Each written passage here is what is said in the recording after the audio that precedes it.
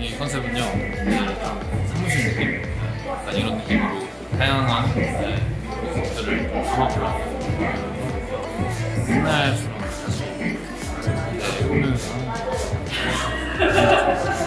많이 이런 거 약간 생각도 하면서 생각도 하고.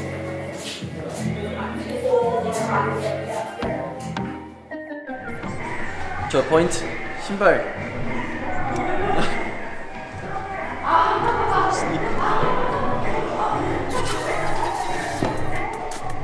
겁없이 달려온 날들 너가 항상 함께였기에 올 수 있었어 우린 We're here Double B 전부 가진 바퀴를 다니는 상처투성이 이건 어땐 죽이기지도 못해 영들 또 여기 올라온 나들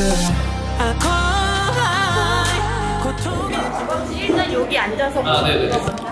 네. 어차피 you don't care about me 살아남은 나의 나란 걸 된 것 같아요.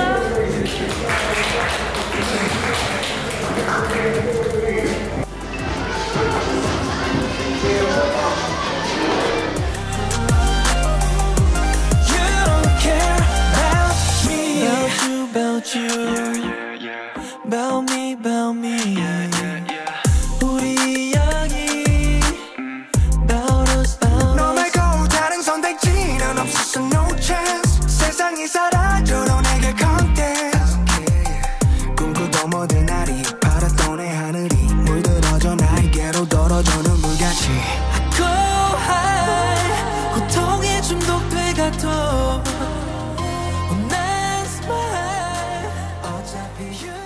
오케이, 진행할까요? 네. 곡은 이걸로 픽스해? 아니면 일단 연습해보고 그러니까 체력 한번 보고 바꾸면 바꿀 수도 있지. 그러니까 그런 가능성을 열어두는 게 어때? 나도 그거는 좋다. 정말 팬들이 좋아하는 노래는 다 들어가 있는 것 같긴 한데. 아니 근데 내가 이걸 이렇게 정했던 이유는 보고 싶어 하는 거 그리고 우리가 코로나 때문에 못 보여줬던 거만 딱 넣은 거야. 일단 생각보다 안무가 되게 많잖아.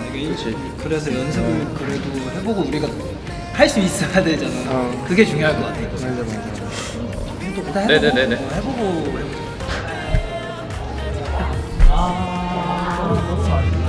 목은 못 갖고. 내일 연습할 때 공주까지 알려줄게. 이렇게 할게 그러면.